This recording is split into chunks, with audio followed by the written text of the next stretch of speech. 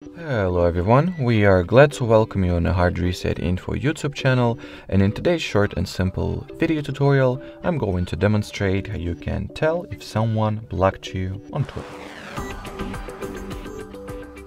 So that's a very straightforward and simple thing to do. Just open up the Twitter profile in question or the Twitter profile of the person that you suspect of in blocking you or blocking your Twitter profile. And if they indeed banned you or blocked you or restricted you from visiting and seeing their Twitter account, it will be explicitly displayed right over here. As you can see, it says that @username blocked you. Alrighty, so that will be it for this video, guys. Thanks for watching, thanks for your attention, and bye bye.